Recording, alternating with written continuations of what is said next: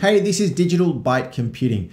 Today, we're going to go through the steps on how to record your Apple TV on your Mac. So you've got an Apple TV, it's on your network, it's hooked up to your PC. But before we do that, please subscribe, clicking on the notification bell to be kept up to date with all of my videos. Let's go through that right now.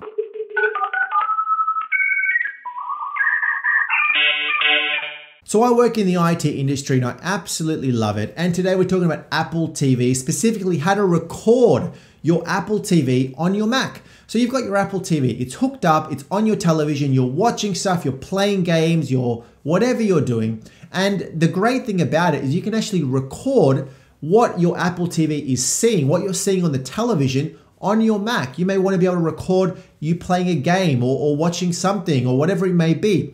The steps are very, very easy. We've got our Mac. The thing that's important is to make sure that your Mac and your Apple TV are on the same network. They're on the same network and they can see each other. So then you can easily get your Apple TV to be able to be displayed and recorded on your Mac. So on an Apple TV, we want to ensure that it's on the same network as your computer, but also that AirPlay is enabled. In the settings area, if you scroll down to AirPlay and HomeKit, you want to make sure that AirPlay is turned on and that allow access is set to everyone in the case of what we want to do. You can set it so that it actually is connected just to people on the same network, but I'm just going to set it to everyone so that anybody that's trying to AirPlay in can access that Apple TV. So you need to make sure that all of these features are turned on to be able to connect to your Apple TV from your Mac. All right, so here we are on our Mac. Now, the simple steps are you open up QuickTime Player. So QuickTime Player is loaded by default on every Mac. I've got it here in my dock. Otherwise, you can go into the Finder section, select Applications, and then within there, you'll find QuickTime Player.